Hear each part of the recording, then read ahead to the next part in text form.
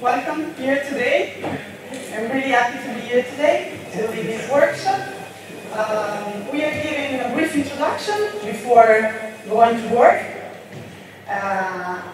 on why we're here and why we are leading this workshop today.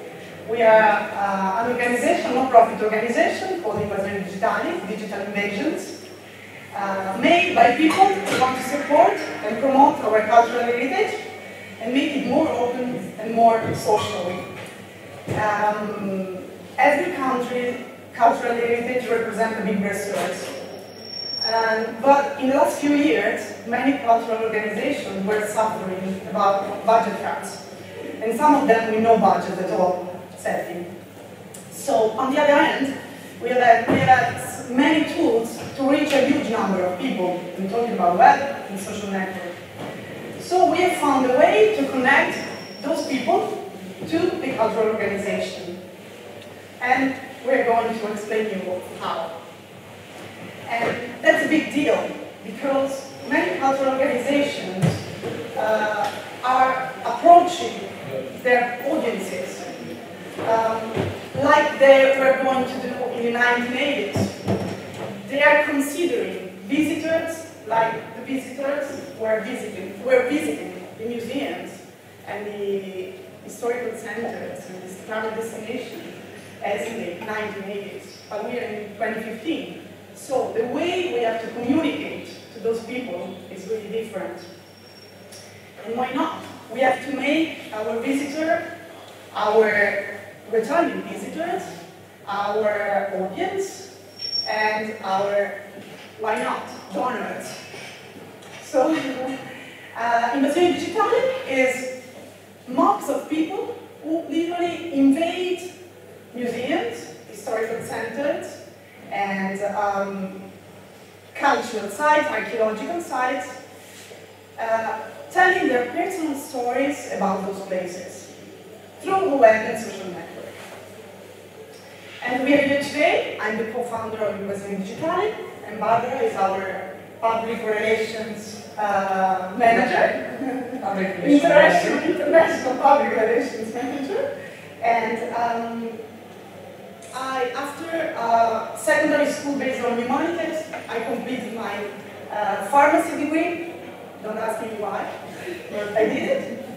And perfectly knowing that my future will be in a laboratory, but not in a chemical one. And I'm now practicing my passions. I'm really curious about social media and the web. In the last few years, my research were focused on social media, on the possibility of social media and the web to help cultural organizations, travel organizations connect to their audiences. That's why we're here today. And Barbara, let's... I'm a consultant in innovation applied to tourism and cultural tourism. I have a very diverse background. I have a legal background, then I switched to marketing and destination management more specifically. I have also kind of international experience, so I worked also abroad in the Netherlands, the UK, and South America for a while. And at the moment I'm working mainly on major innovation events in Italy. Innovation events which are meant to be kind of educational events, to try to disseminate innovation culture in within the country. It's pretty young, that's okay. And as Marianna said, within the Invasioni Digitali crew, I'm the one looking after the international developments. So I'm keeping track of the international events and partnership, potential partnership with my old ones. And well, actually, I'm very proud to be part of the team. I came on board as an invader, myself, and it was really fun. And then, you know, I really got the potential immediately of such a project. And there was so much behind it, such a great prospects in terms of development and further development. I was really amazed, but I wasn't surprised that just for the first edition, I think something like 15,000 people joined, and the second edition was without 25. So it was kind of, you know, like impressive, impressive figures without investing not even 1 cent on it. Oh, actually, you invest yourself, which can count as a cost somehow, as an investment in a steer. There was no funding. It's time, it's competences, it's skills, and it's resources, but still, there was no additional investment from outside, no monetary funds from any source. And that says a lot about people and the will they have and the eagerness they boast to do something for themselves and for the place they live in. And I think that's a great potential still, not fully disclaimed about the digital innovations. Okay.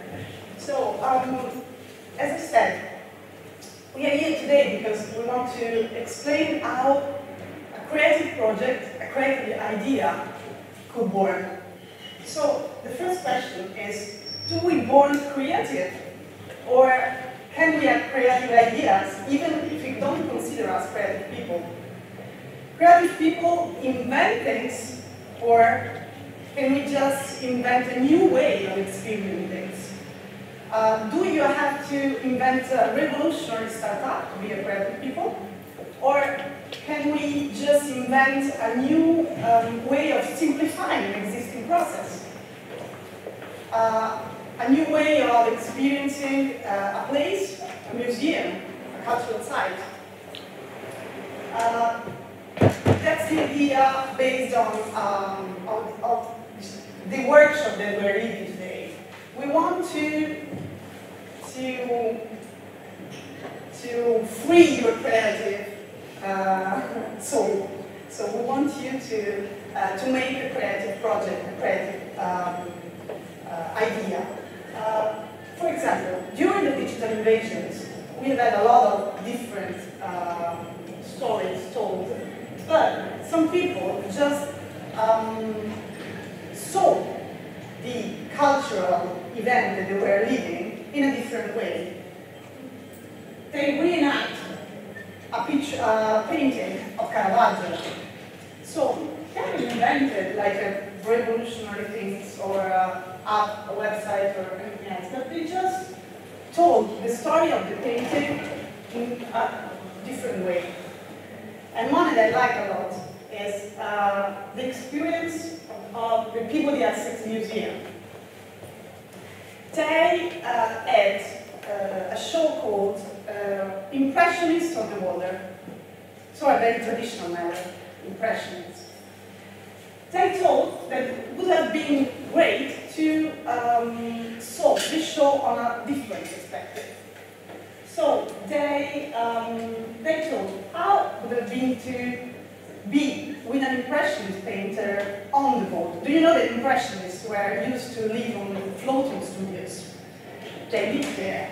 So your point of view on a boat should be really lower than the normal. Well, not if you are on a yacht with big gates, but on a boat, you know. So it's really on this way. So from a marketing perspective, they recreate a one-to-one reconstruction of a floating studio, starting from a drawing. So they thought, you know, the newborn of a creative idea. How it would have been to see the show, the exhibition on a different way. And they recreate a one-to-one workshop, and they put a painter inside the floating studio, just to show live people. one first. Was a live painter. A live, yeah, a live painter. So, the studio they have recreated is this one. So, they didn't invent much. You know? They just enhance the engagement of people during the exhibition. That's the idea. May I just cut you off for a second? They didn't invent, they made something physically. And that's a concept that's going to come back later on. So stick to your mind, making something, okay? Building up, prototyping, in that sense. And another really, you can just make questions during our talk if you want. It's more interesting if you just have questions and you just want to make your question during our talk. And another really easy way to be creative in a museum in Luxembourg if you don't have time to visit the museum the day that you come, just come another time for free. So it's really, you know, it's really easy. It's not a really revolutionary thing to leave the museum, you know, but it's really useful.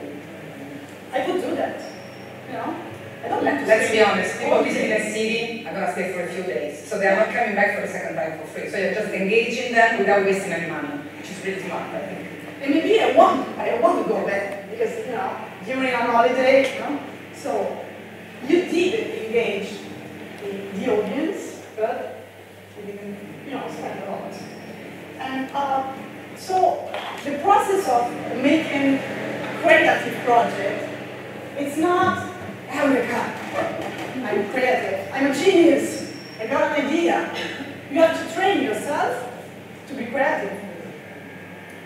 And sometimes we just found really a lot of excuses to, you know, to cover our failures. Because we say, I don't have time. I'm too tired. I haven't finished my work A or B or etc. And I fear failing, you know. But often all those excuses is just because we are distracted. We have, you know, telephone, and we have calls, and we have the coffee break, and we have friends, and we have our grandfather to, you know, to bring to somewhere. But we just have to know that fail is not bad, and fall is not bad. I used to fail a lot. And yeah, that's it. And fall is not so bad. I'm used to riding a motorbike. And every time I go out, I try to find dangerous roads to ride. Because I need to understand, I need to know that riding on pebbles is dangerous. But I need to know how to ride on pebbles. Just to train myself that I can fall and die first. A lot of times. but I've learned a lot. I've learned a lot. And I had fun, because it's one of my passions. First of all, when you're starting a new project, you have to have fun. It's really important. And how you can do? Just adding one of your passions to your job. I used to run a hotel in Lucca. And in the first days of my management, I was thinking on how to promote the hotel, avoiding those old stories about the 3, 4, 2 nights free, or you know, big deal, big offer, just, you know, breakfast free, etc. One of my passions is jazz music, so I thought that it would have been great to add my passion to my job. So I organized some jazz concerts at the hotel, and it was a great success. Even some famous jazz magazines talk about the jazz hotel. It became a jazz hotel. Because of the very famous jazz musicians, yeah. Not because of me. So, being creative, it's really adding your passion to your job. Because it's easier, you know, if you have fun. It's easier to start a new project. May I say what happened this morning when I checked out? Sure, I slept in the hotel. And this morning I went to check out, and then the key to the check-in desk, to the reception desk. And then the girl asked me, are you leaving me just the key, or are you leaving the hotel? I said, no, I'm checking out. And she was like, oh, such a pity. You know, like, that's engaging. I mean, she doesn't know me. And she did react in a very spontaneous way. I mean, she wasn't like, okay, you know, it's something I say in order to hang you on our hotel. It was like, oh, such a pity. And she was gone. And it was such a nice thing to say. To, I guess, just spend that probably 8 hours, even less. I just left that. I just left that and had breakfast this morning. But that was really cool. And I think that's also an expression of what you have been capable to build within the staff as well. Because actually they're fun working on that project, the hotel project. and then you can perceive it. That's the kind of perception people have to receive from what you do when you put passion in what you do. That's kind of feedback that they're supposed to receive.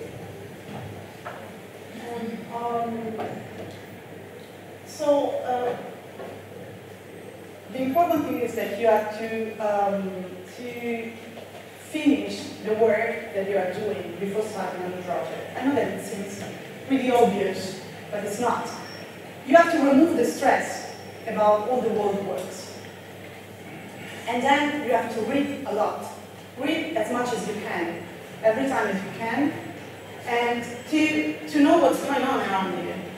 Not just in your area of interest. If you're working in a museum, don't just read articles and blog posts and etc. about museums, because it's really important to know what's going on outside of you. Have you ever heard about real-time marketing? No? When something happens in sports or in politics or in also in gossip, when you're talking about gossip, big brands like create a marketing campaign the same day that it's happening. Like the Cherries beer, remember something? If you don't follow the Cherries beer Facebook page, please do. They're just amazing. That's the best real marketer on the market at the moment. They're just amazing. For example, they can teach you a lot. We are leading this workshop today, and at a certain time I fell down from the stage. I'm doing something ridiculous, okay? Maybe it will happen. And, me too. And Barbara, that is actually the marketing manager of a big company, just create instantly a marketing campaign about a brand on the fact that I fell from the stage.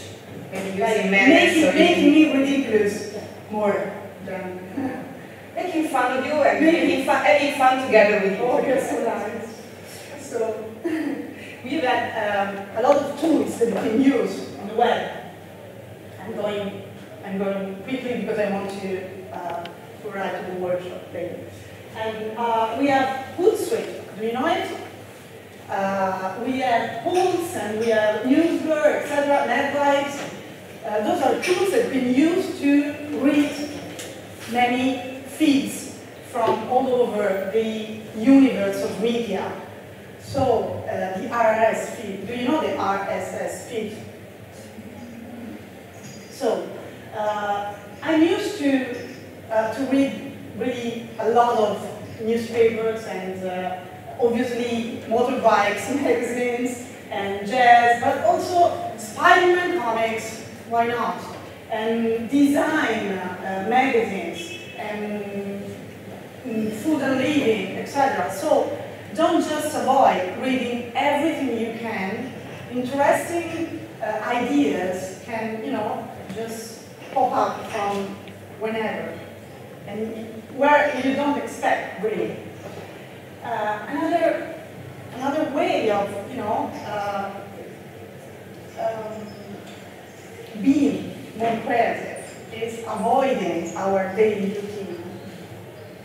We always wake up in the morning and we do the same thing the same way every day.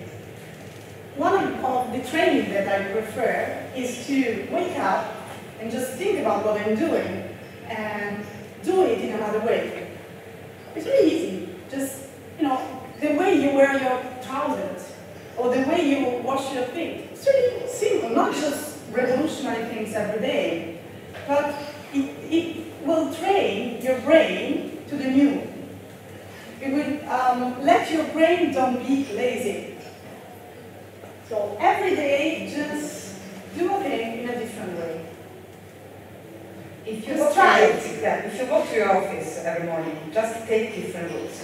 I know actually it's a kind of routinary thing, like you just drop off the bus or the subway or whatever it is, you're sitting in your car, you park your car, then you start walking along the same path bloody every day. Forget about it. There are plenty of different paths. And it's amazing how the morning after you start, forcing yourself to follow a different routine, which actually may end up being a routine itself, you feel better. You notice things that up to the day before, you have forgotten about it. And it's very simple, it's very basic, but it's a very nice way to train your brain, especially because since yesterday, scientists proved that new brain cells can be developed during the lifetime. So actually the brain gets older, but the brain can also regenerate some of the cells by itself. It's proved by scientific evidences now. It's on Nature since yesterday. I'm a pharmacist. I'm an expert. That's a big news, actually. Yeah. It broke on the news yesterday from Nature magazine, so it's kind of like a science-based assumption. And that's very interesting. And routine actually plays a big role in helping yourself in getting older or staying younger. So the way you approach it makes a big difference. Just think about it, and the things that you are doing every day. You're doing every day the same thing in the same way. Even if I'm walking like this every time. So, just avoid your daily routine. We are just, clinging to our daily routine as a rock that we carry. But, just jump into the sea and live. I like it a lot. I like this phrase a lot. And the last thing that is really important when you are starting a new project, share your ideas with your team. It's really important. We use a lot of the words like brainstorming, meeting, etc. But just share your thoughts, because when you share your thoughts with other people, all the good things appear, but also the bad things, the bad sides of your idea, So it's really important, because when you share things, you share knowledge, and you create knowledge, and your creativity and the group can enhance your creativity. So we are starting now. Barbara will introduce you a concept more technical. Okay. About design, about how we can apply those ideas of creativity to our daily work. I would like to give you some, let's say that we discussed together a few concepts. The title of this presentation is Death of the Inner Artist. Is social media ruining creativity? I'm asking you, is social media ruining your own creativity? Do you feel that by using social media, by being so technological or so digitally involved, are you feeling like losing something about yourself, about your creativity? It's a question. Answer freely. Do you have this kind of perception? Do you feel less creative than you were 10 years ago? No? Well, actually, that's quite unusual, because most of the people would answer yes. There's a kind... What's going on? A rock concert outside? Yeah. Oh, cool. Yeah, but it looks like a party, so it's very creative. Okay. We might join them later on, maybe. The point is that many people actually in the last few months, a couple of years, have been answering no. Actually, they feel like they're losing their creativity, and they feel like social media is actually affecting somehow their way to be really in touch with themselves. Many people are complaining about the fact that being always on the social media is boosting their ego, or maybe it's boosting their friends' ego, and so actually they are not perceiving each other as they properly are, or as they probably should. The point is that our digital life is not different from our real life. The point is that we perceive it that way. It's about perception. Because most of the people talking about this problem, this issue, weren't born digital. They were born analog. Actually, we all born analog. The majority of us. So, some of us are very young, so actually they were born. They are digital natives, but the others are not. You are digital native for sure. Definitely you are. Mentally speaking, you are for sure.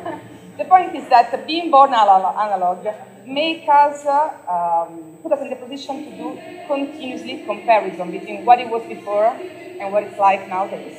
And this kind of comparison and jumping upside down and up and down from all the good different positions Can you still record in a proper way?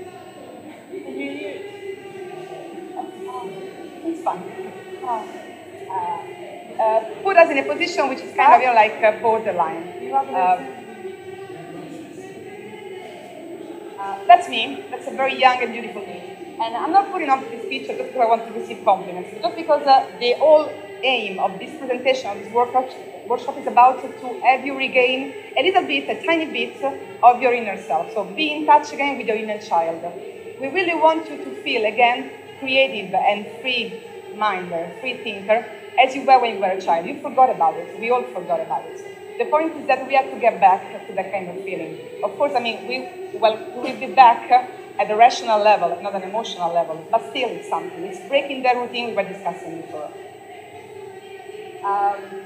That's a definition about what we are nowadays. Deep thinkers, read between the lines, who analyze the world and digest it, and both the good and the bad. We are the words, other read every day. We post content, so we share content every day, so people are reading what we share. They are believing what we share. That's the thing. There's no filter anymore between us and the rest of the world. The color palette, the eyes so keen, the sounds in the red morning and night. We are constantly observing the world around us, yearning for inspiration, observation. You think you're observing something. Most of the times we look, we don't see. We hear, we don't listen. When we talk about participation, we all talk about cooperative design, meetings, brainstorming, sharing, and blah, blah, blah. The point is that we sit down in a meeting with a bunch of people just to tell what we want to tell, just to be heard, and not to share, not to truly share. That's a major issue nowadays. We sit down in a group with people, and we don't want to really listen to what they have to say. We just want to state the points most of the time. That's not the way we are supposed to share and participate. That's something completely different, and it means something completely different. And as we gaze around, all we see in every direction is a glowing backlight. Yeah, there's a beautiful world out there. How can we go back to it? How can we make the best out of it? Creativity is here to tell the truth. That's reality. That's the real truth. Being creative means being honest to ourselves, first of all. We are surrounded by inputs from social media. Some people feel even overwhelmed. There are still people who are not on any social media, social networks. There are still people proud, and very proud, to say, oh no, I'm not on Facebook. The kind of snobbish attitude nowadays. I don't really believe it's still a pure and honest assumption, not being on social media. It's more like a kind of demonstrations against this overwhelming bunch of information we receive every day. We are born analog and we have become digital, and that actually makes the difference I was talking to you about. An Asian proverb says that it's better to see something once than to hear about it 1,000 times. So it's actually going back and taking us back to the fact that real life has to match digital life. Actually, they are the same thing. The point is that we keep dividing them into completely different environments and trying to live the world according to them. So we try to be digital sometimes and analog some other times. There's no point in that. We have to be able to live freely and comfortably with both of them.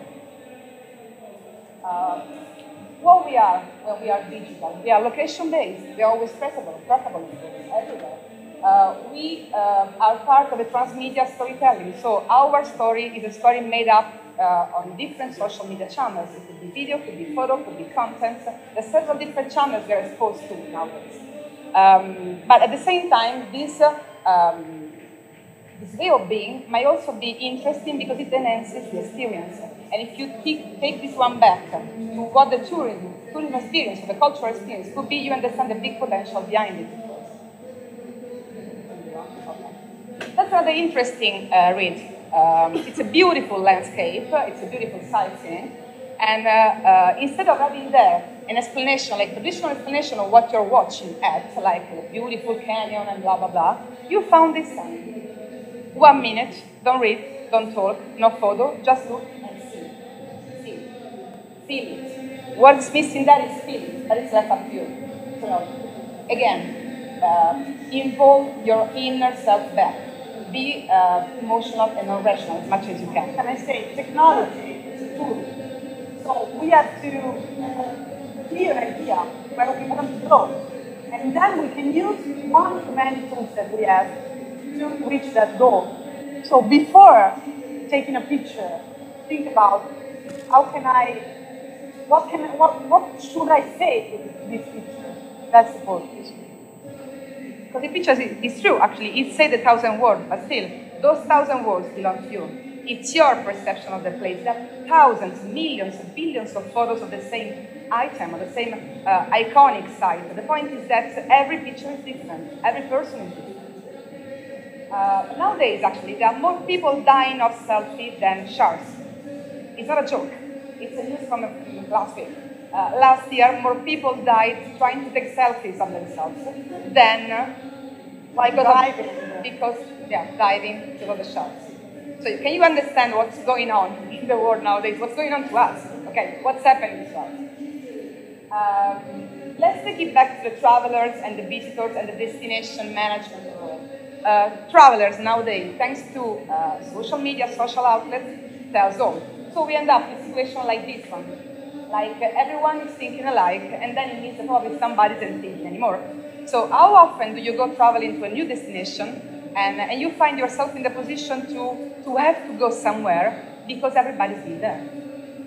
So you come to Rome, I'm from Rome, you have to, the must-see are of course the Colosseum, the Fora, Trevi Fountain, maybe the Pantheon, not always, and then the Vatican if you still have time. Rome has a very short average stay time, which is 2.6 nights, which is actually very, very short in such a large city. Because people always follow the same path. And that's a big issue, also in terms of,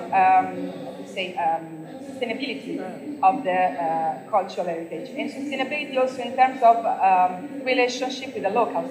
I can't stand tourism anymore. I live right in the city center, along the path that goes from the Trevi Fountain to the Pantheon. It's the European most beaten pedestrian track. Most beaten pedestrian track in Europe.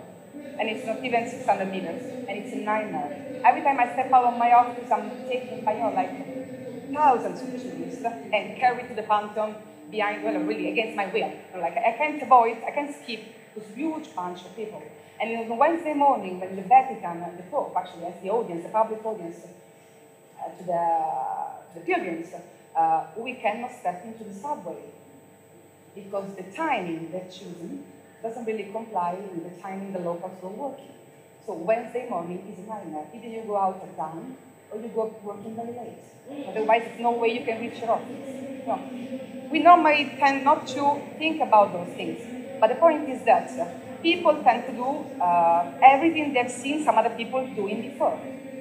We keep repeating patterns that have been designed by somebody else. And the same happens when you go traveling and using, for instance, apps. Or you go to a museum and you open the museum app. Who made the app? Someone thought that you might be interested in a specific tour of the museum. Someone thought that you might be interested in visiting a specific list of attractions and iconic items in the urban environments. But are we really sure we are so interested in all those items, in all those sites?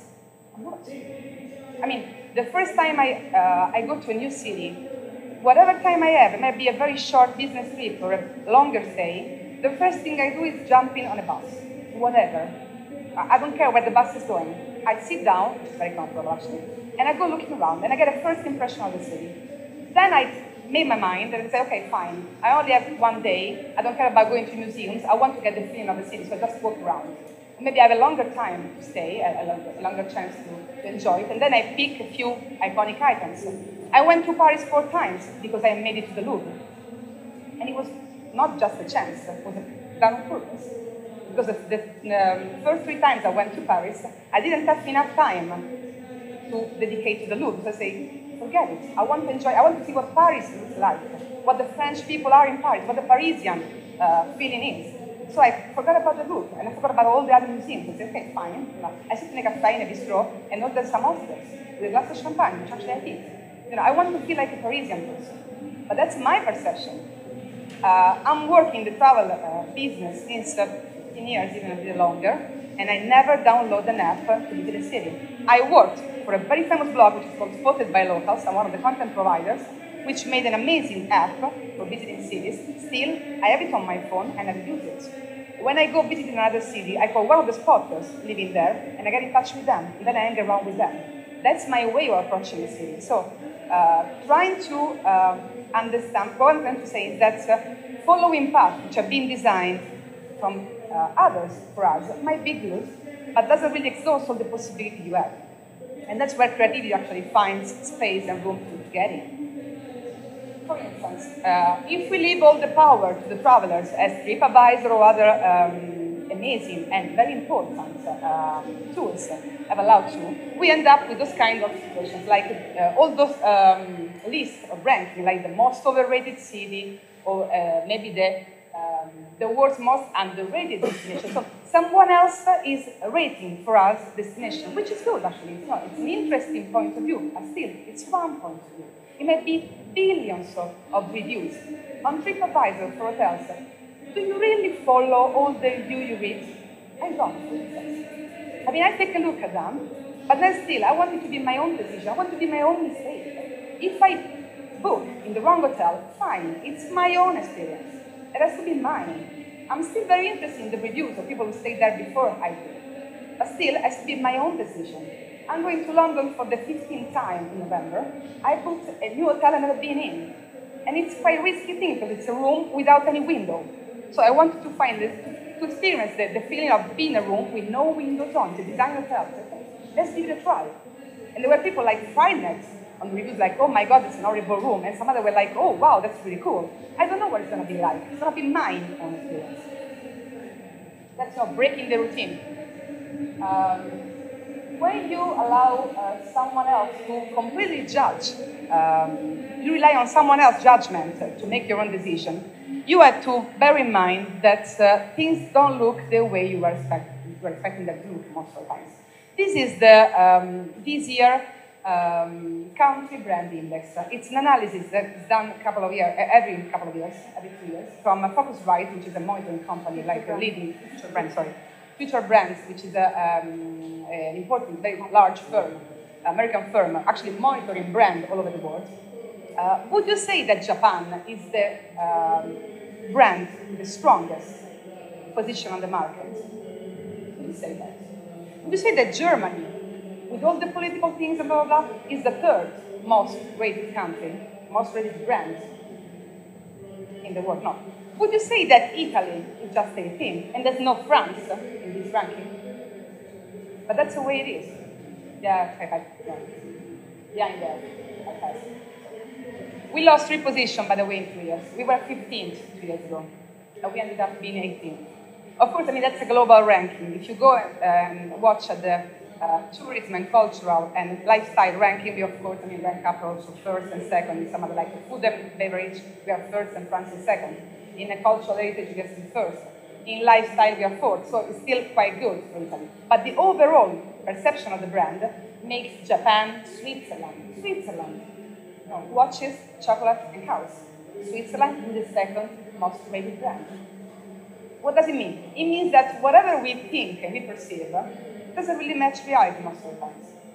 Again, an effort of like creativity must be done. Because in this case, Italy is really like behind. It has to work a lot to gain some positions. And actually has to consider why all the 17 countries in front of it have been behaving so well, so much better than actually Italy itself is. If I tell you about Copenhagen, what's iconic for you about Copenhagen? Have you been to Copenhagen? How many of you? Okay. What's the most iconic thing about Copenhagen that comes up to your mind? Mermaids, okay. Someone else? Cigarettes. A lot of friends. That's a personal perception of That's a very personal perception, right. A vicious one, okay. What else? Bicycles? Lego, wow, that's good. Lego. Do you really link be honest, your complete, full perception of Copenhagen is just linked to physical attractions? So the mermaid is physical. The Lego is also physical, but it's also not, so it's something in between. And if I tell you about London, what's your, the first iconic image that comes up to your mind? Museum, right? The Queen. So we said rock music, what else? Queen, the Queen, what else? Okay, the majority of people in the world would answer this one. Okay. Would answer about physical attraction. So, majority of people in the world has answered a survey talking about London, say Buckingham Palace, the Queen, Westminster, Tower of London, London Eye, actually guys, that's what they like the most. Yeah, it's panoramic, so it's very good to make pictures. And people love it. Themselves and the rest of it. I think it's still horrible along the Thames, but still, I mean, it works really well and it gains a huge amount of money, so it's fine. The point is that notice the perception between Copenhagen and London. The perception the majority of people have about Copenhagen is about lifestyle. Why I choose this picture? Because this one explains what Copenhagen is in a very nice day, by the way, because the kind of weather doesn't happen that often in Copenhagen, to be honest. But it's like people sitting in a London house, having a beer, enjoying the time with no hurry, no rush. That makes an idea of quality of life. Bicycles, that makes an idea of quality of life. Because bicycles are also in the Netherlands, they're also in Germany a lot. But still, we link it to Copenhagen. Because for us, Copenhagen is a city where actually the quality of life is really high. And you can take your own time to do things that you like. Some people in the survey even come up with an answer that was like maternity living. Because we don't know that much about it. But the point is that Italy left behind only Denmark in Europe. We are one of the best, actually the second best, European maternity living law in Europe. And it's just behind the Danish one. And that makes also quality of life. The idea of raising your children in Copenhagen makes everyone smile, like lovely green fields and very safe environment. You can carry your kids in the bike, and there are bike lanes everywhere. If you think about Copenhagen, if you think about London, you think more about the active life. You say rock music, I would say fashion. Someone would say probably the Queen. Again, it's very iconic. But still, it's very much linked to physical things. The perception about London is about the huge metropolis, and it doesn't really match the idea of quality of life, even though it's still very high to be such a large city. But then again, we go back to perception, and it involves so many personal aspects that we cannot really rely on someone else to say to us about it. And about pizza, it's too easy. Yeah. Well, actually, they are supposed to tell us about the pizza later on. Oh, yeah, that's lovely. That's lovely. Do it for your mom. That's really nice. Do it for your mom. Actually, Denmark is still, has an interesting childbirth rate, so I think it's still quite decent country in the sense that they want to increase the children production. Let's make it like that. And they pay you. And come back pregnant. That's a very interesting reverse point of view. Last March, I attended an event which is called Global Service Jam, which I highly recommend you. It's a free event. Actually, you just pay for like 25 euro for the expenses, like participating expenses, no more than that. It's held every year in lots of cities around the world. Last year, we were about 400 cities in the world. At the same time, it's a weekend, it starts on a Friday night and it ends up on a Sunday afternoon. And it's a very intensive 48 hours idea generation session. People from different backgrounds, so designer, marketing, whatever, humanistic and technological backgrounds, gather to work on a lab, it's a guided workshop, about generating new ideas, service ideas. They can come up with the most diverse things, from medical assistance to tourism to political things, really, just an amazing session.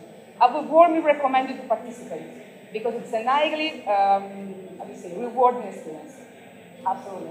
I attended the one in Rotterdam because in the Netherlands because I have strong personal connections there, but still I like the idea that the Netherlands are quite strong on service design thinking approach. So I thought that I might have found better suggestions and inspiration up there. But it was also held in Milano, in Palermo, and in Bologna, for instance. And every city actually can organize one, so we might even hold one in Pisa next year if you like.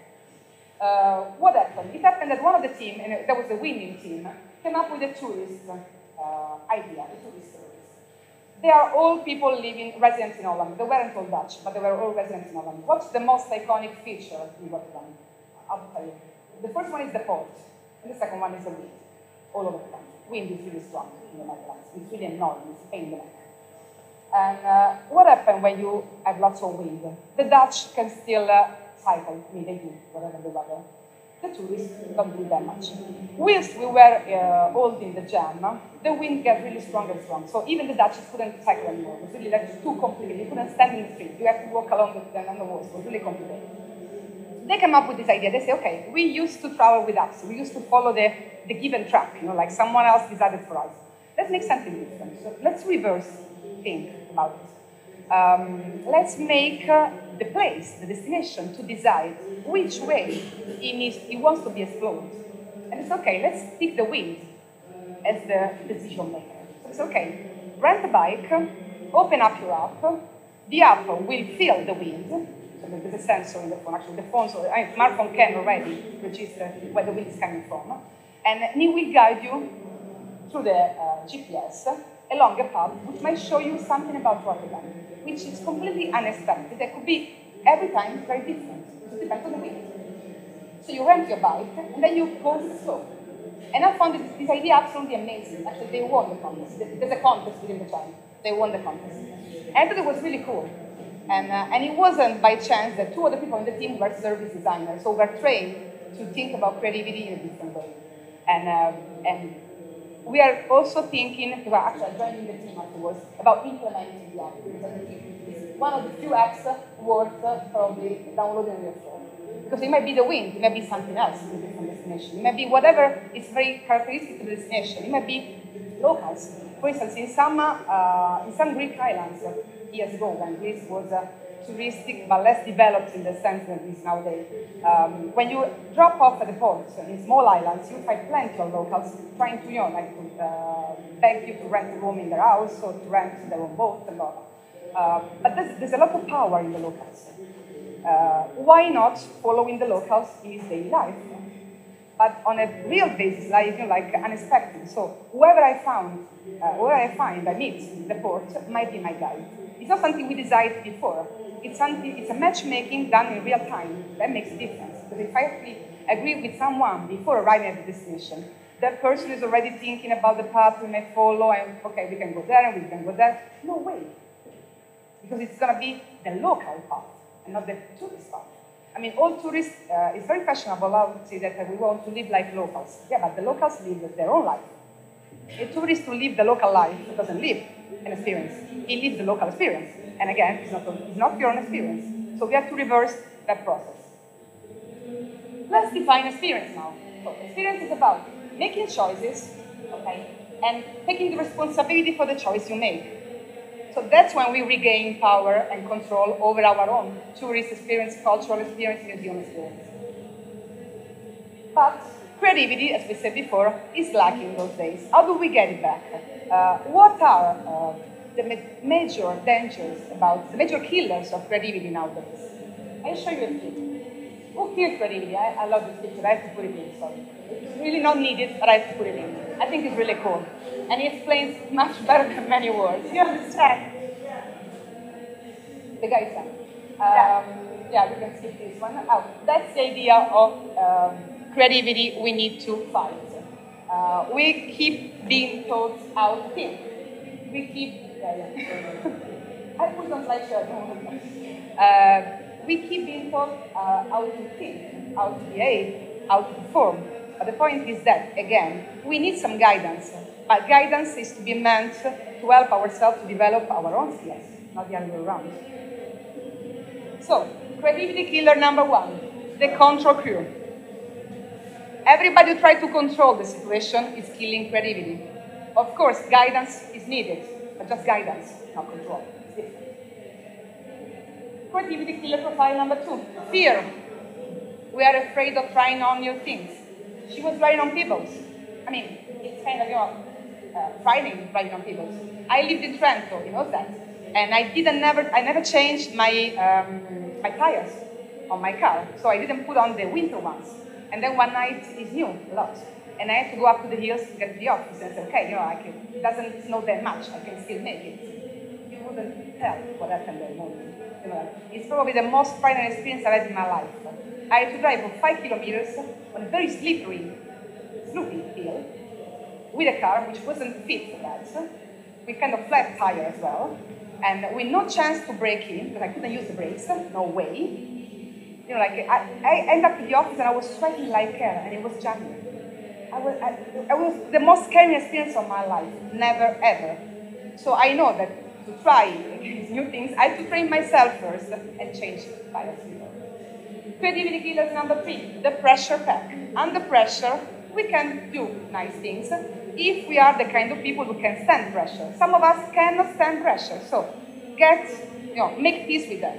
If you cannot stand pressure, be self-aware and try to organize yourself in order to make sure that pressure doesn't affect your career. Killer number 4, insulation trick. The click is can be translated like cricca in Italian, so the club. It happens very often in structured organizations. So you have a team of colleagues who try to narrow you down, to put you down, this kind of trend to mediocrity, something like that. They want you to be like they are, but you don't feel like. So try to stay away from that kind of circles, but that's really bad, because you feel like you need to belong to the circle to be accepted. No way. I mean, you won't get accepted anyway. They feel the difference. They will keep you at bay all the time anyway. So much better to be creative. They just say, don't be so excited. Yeah. Just do, like less you can do. Yeah. Why do you stress so much? Oh, why am I always so passionate about things? Because I'm a passionate person. If you can stand it, it's your problem, it's not mine. I can handle my own excitement. If you can't handle my own excitement, I'm not asking you to. Like, it's up to you. It's your business. I know it's not very Italian, but we have to implement a new model in this country. Creativity killer number 5, the attitude. Again, go back to structural organization. How many of you do have attitude? Kill them. Number 6, the narrow-minded. And I don't have to say anything about that. And then the 7, the pessimism is never going to change. We always done like that. The 4 words that ruins any business. We always done like that. No way. Having done something in the same way for 10 years doesn't mean you cannot change it today. Actually, it means, right, that you have to change it straight away. That's the point. Okay, so we are done. So go get it back, which means go, let's get to this country back. We are going to hold, We are going to hold a very creative session now. So you're going to make something. What's time now? 12. So we still have a few minutes to talk service and we have slides. Yeah, we can make it quick. Okay. I'll see the slides because I think you might be done with slides. And I'll just tell you a few highlights about service design. Service design thinking or design thinking is a methodology born about 20 years ago and is actually muted by the product design. When you design a product, what do? You observe reality, you notice that there's some needs or some necessity rising, you research about it, then you prototype a solution. You come up with a solution that you physically prototype it. It may be a chair, it may be a wheelchair, it may be a, like the portapillole, like someone for patients who are like chronic patients who need to take medicines every day, and they need some specific box to keep all the pills in. It may be whatever, like product design, whatever product. Then you implement the product, you put it on the market, and you test it. And it comes back to you, a feedback, which you might work on. It happens with cars, for instance, automotive market. Cars are never designed to stay the same. How often happens to you to say, oh yeah, I bought that Fiat, but I bought it, it was the first release, that's why I got that problem. They fixed it in the second release. That's what always happens. They put a car on the market, they observe what the customers, what kind of use the customer did of the car. They come up with feedback and they fix it 2 things. I bought a Twingo, there were no Twingo years ago, and the SOS button was put in a position which actually required you to lean over to push it on. And probably they thought, okay, when you break down immediately, very quickly, you are forced to go there with your hand. But sometimes you use it also when you are not in an emergency. And that was really uncomfortable. It forced you to move in a position which was actually not very safe. Many people notified that to Renault. The second release of the car put the button somewhere else. That was happened with product service. Why don't we do the same with services? with traditional services, like with the intangible services. Why we put something on the market and we never pay attention to the feedback? How many times it happened to you to have been in touch with a call center of a provider? It could be the telephone company, it could be the energy company. How was your experience on average? You can tell honestly, it was bad. You've been left probably hold for ages, and then eventually the line fell off, and maybe someone answered, but it wasn't the proper office they weren't in charge for, and you weren't supposed to call. Maybe they were nice, but they couldn't fix the problem, and they left a message for another operator, and the next time you called, the operator couldn't find the message, the one went on while I left. So it's very complicated. Because no one pays attention to services. So product design is being modified to fit service design, okay? And now we design service with the same mindset. So we design service observing reality, understanding needs, prototyping even physically the service, like let's prototype the desk. If we think that the information, the tourist information point of the train station must be also a physical information point, let's prototype it. So let's speed it up, let's put there a person, let's make videos, shoot feature of what the tourists do when they approach the desk. Let's record what happens for a few days. Let's extract data, analyze the data out of it, and then let's implement the service. That's the approach we are supposed to take. And that's actually the mindset I would like to disseminate around. That's the mind. It's not very complicated, it's common sense. It's basic stuff. But we tend to forget it. So let's try to get it back to a methodology. We are trying to, pass through a few concepts about it by a very simple exercise. We would like you to create a storytelling, because service design has many different tools you might use. There are storytellings, there are personas, there are storyboards, and many others. The persona is a concept which is about the type of, archetypal, okay, let's use the Greek word, the archetypal of customer. So let's try to imagine what the customer can carry within. What kind of expectations, needs, information he might need us to provide. Okay, what kind of service we're going to develop around that person. So we would like you to do that with some images and a collage of images.